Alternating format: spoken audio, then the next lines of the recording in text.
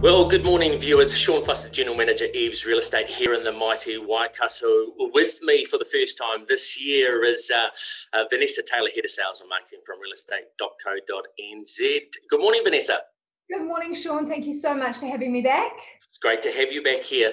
Now, as some of those viewers that have seen us in the past, our chat is about sort of what type of activity is occurring in our marketplace. Look, I'll leave it to you now. So in terms of stock, where are we at? Yeah, fantastic. So we have had a really challenging year. And I think ever since COVID sort of hit our shores, and can you believe it's been 1 year already, we have seen Kiwis have been busy looking in the property market. And I say that because I suppose if we've got two loves here in New Zealand, travel and property. And if you take one of those away, we're probably going to focus on the other one. So property has certainly been a height of chat over the past sort of 12 months. And what that's meant is that houses are flying off the shelf. And if we look specifically in the mighty Waikato, I mean, your stock was back almost 30% year on year. So that is a challenge for those buyers out there. But looking specifically in the Hamilton region, your new listings were actually up year on year. So what that means, Sean, is that in February last year, you had 321 homes come onto the market, and this year in February you had 382. So while there is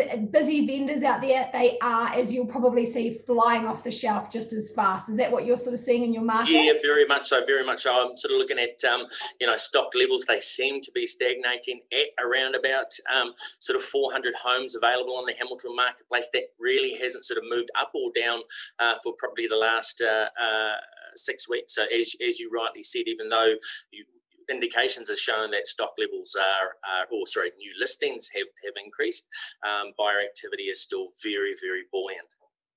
Yeah, no. And hey, look, we all know the sort of law of economics, don't we? That when stock is low and you lovely Kiwis are out there snapping up property, it does mean that prices increase. And the mighty Waikato during February actually saw a 14-year record high to just over 689,000. But looking specifically within the Hamilton region, so you're in Hamilton, your average asking price this month was $718,000, which is about 5.6% up on this time last year. And what does that mean? So this time last year, your average asking price for a house was sitting around the $653,000 mark, and that's risen to the $718,000 mark. So there has been a big significant shift in those property prices. And look, residentially wise, we definitely see that through multi-offers, through our auction rooms. A big part of our marketplace also is the love of lifestyle. Are you sort of seeing any move in that part of our market? Yes, so demand is certainly up in your district, in your region. And hey, look, who can blame us? There's 1.5 million of us stuck in our homes up here in Auckland, and our sneaky Aucklanders are looking over the Bombays into the Hamilton region. You have a great lifestyle, beautiful rivers down there. The surf beaches are not that far away. So, who can blame us as we're sort of in our second lockdown in a month? But hey, fingers crossed to be out soon. And just one last thing I will say, Sean, is it's probably no surprise to you out there, but women are doing the shopping in the Hamilton region. No surprise whatsoever.